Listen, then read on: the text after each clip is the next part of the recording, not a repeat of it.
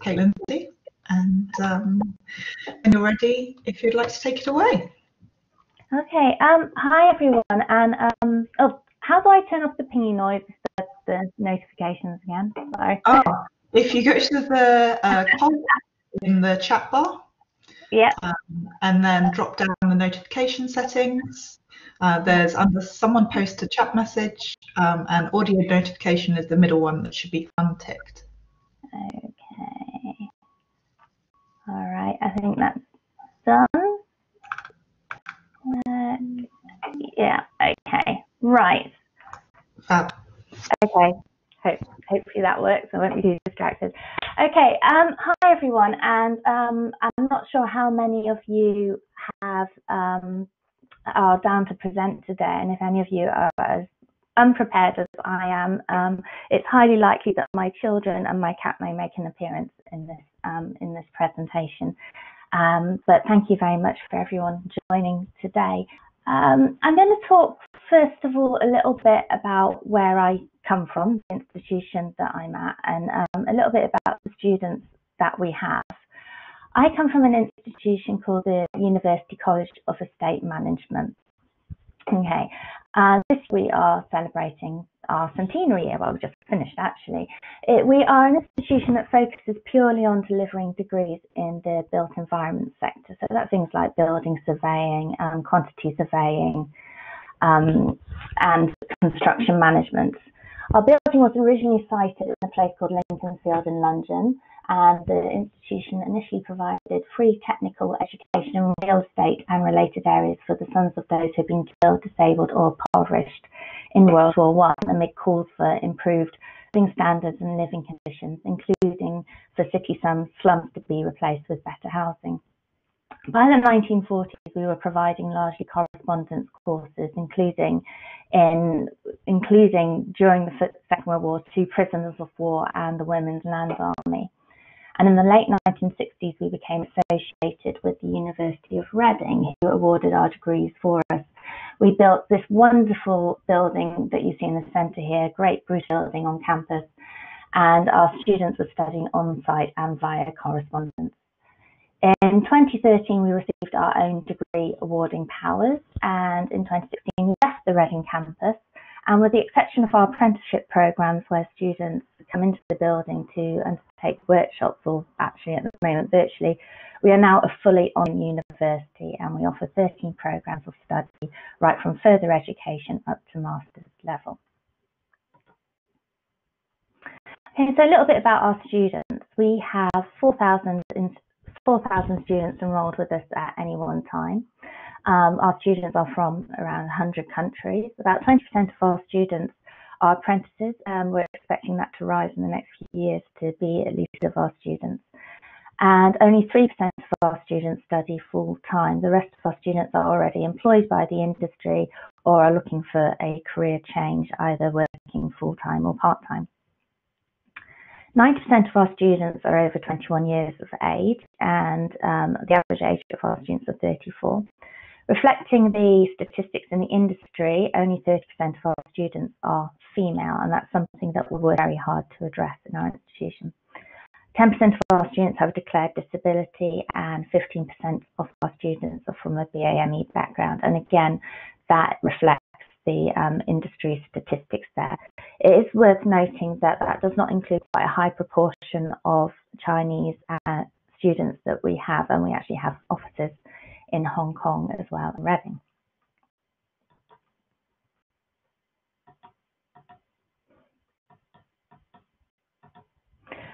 Okay, our students have very complex lives. They're unable to dedicate the time they would like or the motivation that they would like to into our studies for the very reasons I just outlined. Most of them are part-time. They have other responsibilities. They have caring responsibilities. They have work responsibilities. They find it hard to focus and have motivation.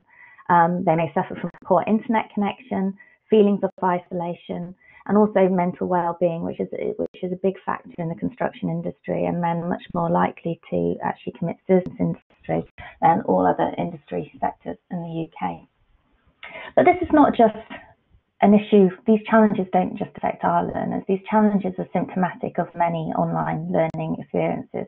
And I think at the moment, many students in education and us ourselves are familiar with some of these challenges listed here.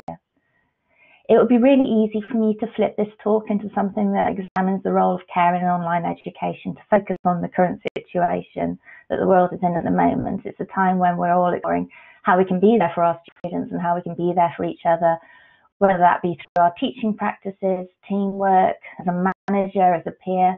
But the truth is, for us, as one of only a couple of fully online universities in the UK, we are established in doing this. It's not been a huge amount of work for us at the moment in terms of our educational model. We are largely running as is at the moment, with a few exceptions, such as removing our exams and replacing those with assignments, and we're going to continue doing that in the future anyway. We have had to take a lot of our working practices online, so all of our meetings, our design collaborations, our committees, and whilst part of these were all virtually as well, we always have people zooming in. It is a change to our working practices. And the real opportunity that this brings us is that we now can really start to understand our students' experiences better. And that is a good thing.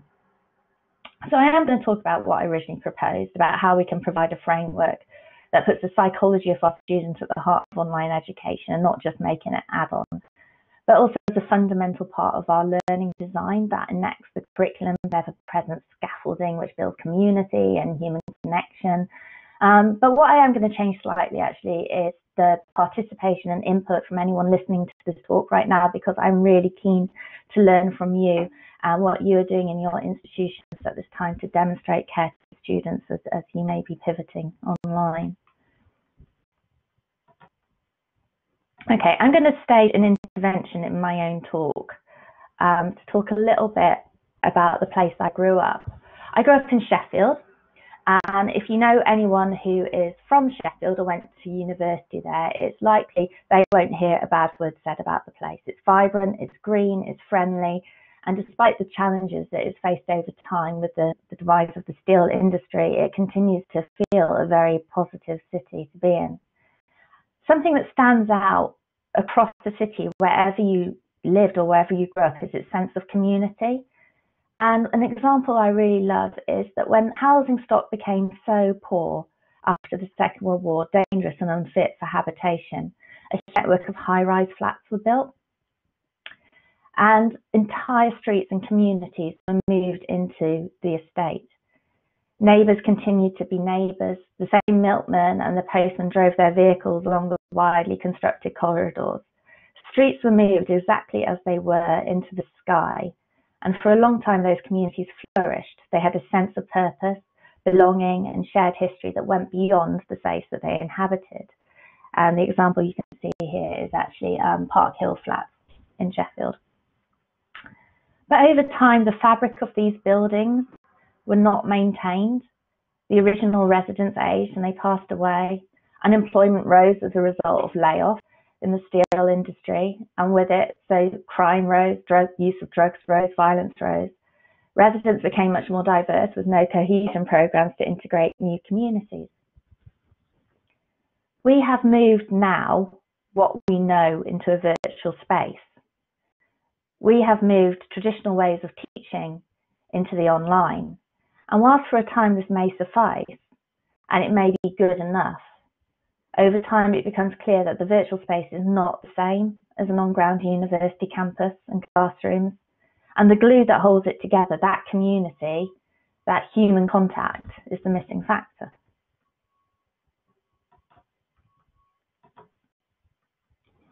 Okay, so last OER, I was presenting our work in progress for developing an online educational framework. And this work has now progressed to a realization that we need more than a neat learning design model. Learning is really messy. People are really messy and complex, and it can't be addressed by a systematic design progress. As Stallman and Morris would say, there is an urgency for teachers, there's an urgency for human connection. And as Bell Hooks has written, the requirement for building our knowledge of our students and acknowledgement of their presence is fundamental to a good learning experience. But practically, in an online university, how do we do this when the scale of online education can actually be so great that we have hundreds of students in each class and very few tutors to support them?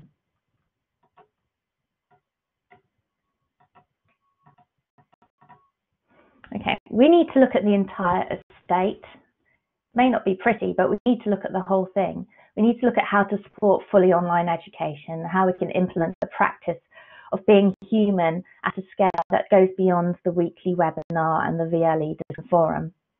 At UCM, we are starting with the ground floor renovation.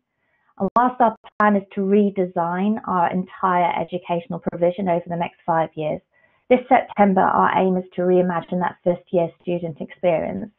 It's what we would call perhaps a weed out year, with between 10 and 20% of students failing each module, or 10% withdrawing or suspending their studies. These modules don't have to do anything to make them difficult. The topics covered by themselves make them difficult. Quantity surveying, law, management, regulatory frameworks. Our student situation, their psychology also makes them difficult to deliver. And then you bring to it tutors who have a lot of training and a wealth of expertise in their surveying and their construction background, but not a lot of training in their teaching, and it becomes even more complicated. And it's made even more complicated by the vulnerable position that we put them in the online environment, where they're constantly being tested on how they communicate.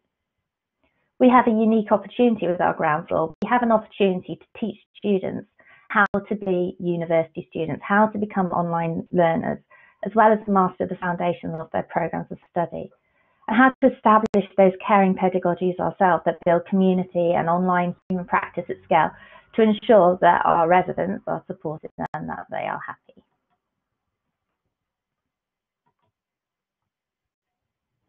Around our educational framework, we have wrapped a set of values that scaffold the online student experience, which is open to who our students are and the world that they live in. These make up the acronym of CARE, and they stand for kindness, awareness, reflection, and engagement.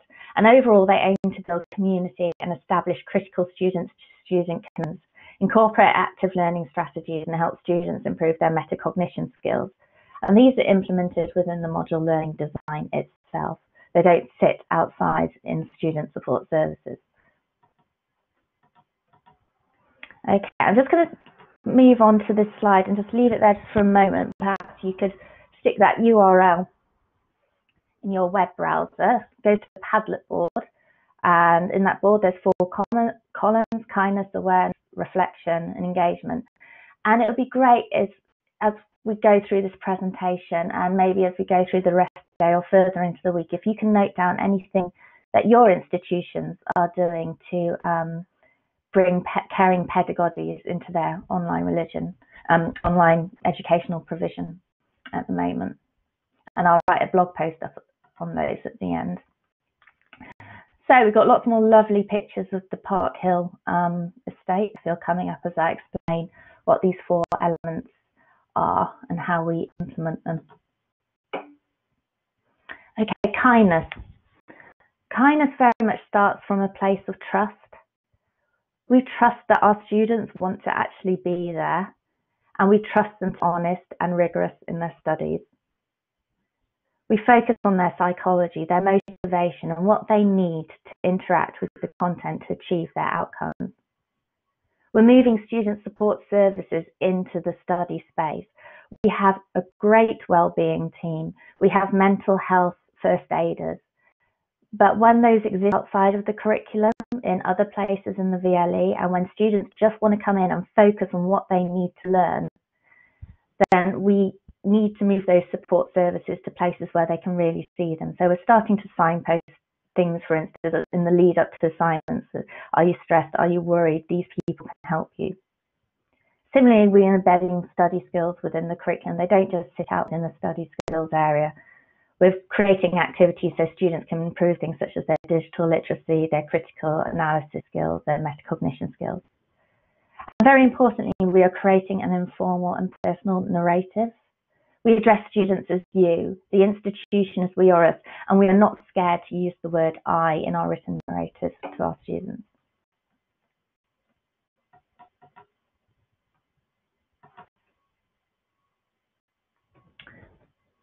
We want to help our students to develop self-awareness.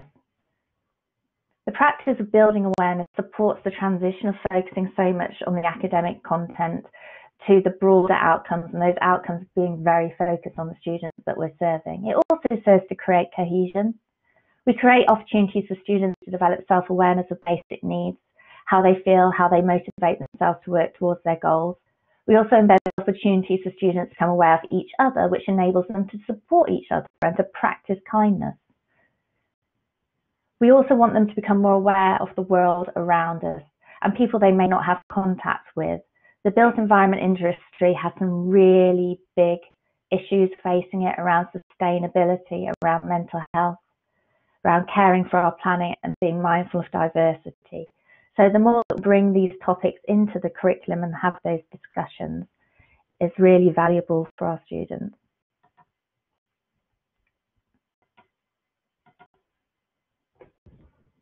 The reflective part of CARE is very much about mission and helping students to understand their learning journey as online learners.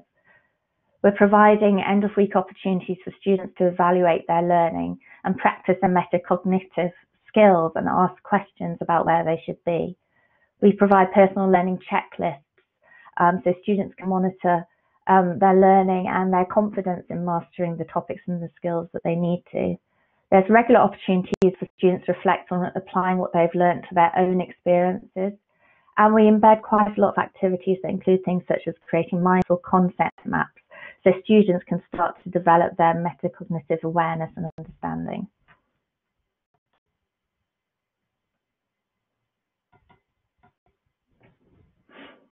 And active learning, engaged learning, is really a pivotal piece to supporting our students to immerse themselves and start to work with the material so that they can learn with it.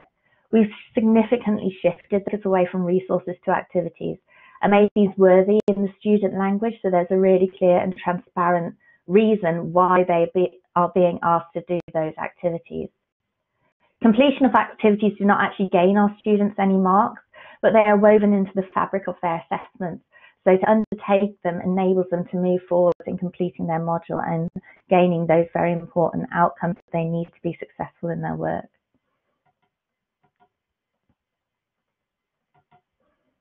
Okay, in terms of practical implementation, we have set up a Learning Design Centre, which is a whole host of resources for our tutors to use when designing learning. But our tutors do not design their modules solely on their own. We form a collaborative team that each time we approach a model, there is a team of learning designers, quality assurance experts, editorial subject matter experts, tutors, librarians who come together and bring together that wealth of expertise. It is a very unbundled model, and all that expertise is really valued. And we use the ABC Learning Design Workshop, which we've localized for our own more vocational and fully online setting. And we have a couple of days of ABC workshops whereby we storyboard the modules and we develop a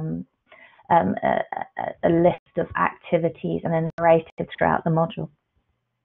We provide templates, we have quality baseline statements and standards to ensure that there is that consistent approach and to also raise the profile of the caring pedagogies that we want to implement within our modules. We do have a website, and I was going to make it available to you all today, but we are doing a significant overhaul. So if you do follow me on Twitter, I will be posting the link in the next few weeks, and it will show you exactly how we start from the design process, how we develop those learning activities, how we bring in those caring pedagogies, and how we move that onto the VLE and what it looks like. And I'm really happy to share anything we've learned around that. Okay, so to finish off, Park Hill Flats in Sheffield is undergoing a major refurbishment. Of course it is. Huge gentrification, and now those flats are going for, you know, upwards of £200,000. A very, very different community is moving into them. But I think what we have to remember, part of me is very pleased about that. I'm pleased to see the gentrification but we are losing that element of community again, unless we realise and understand the fabric of the buildings and who our students are. Then it's going to be difficult to bring that human connection and that human nature into fully online education, but it's something that we are certainly striving to achieve at UCM and move past the not yet of fully online education and realise what it means to have an excellent online learning experience. Thank you. Thank you so much, Kate. Such an excellent and informative presentation. I'm afraid that we have actually used our full 20 minutes. There are a couple of questions. Everyone, that's what I'll answer. There are a couple of questions in the chat. One from Mary, and then a couple about your contacts as well. So maybe if you're able to dive into the chat in a moment and respond to those directly, and then any kind of further chats might be able to continue within the social space afterwards, if that's okay with you. But yeah, once again, Kate, thank you ever so much.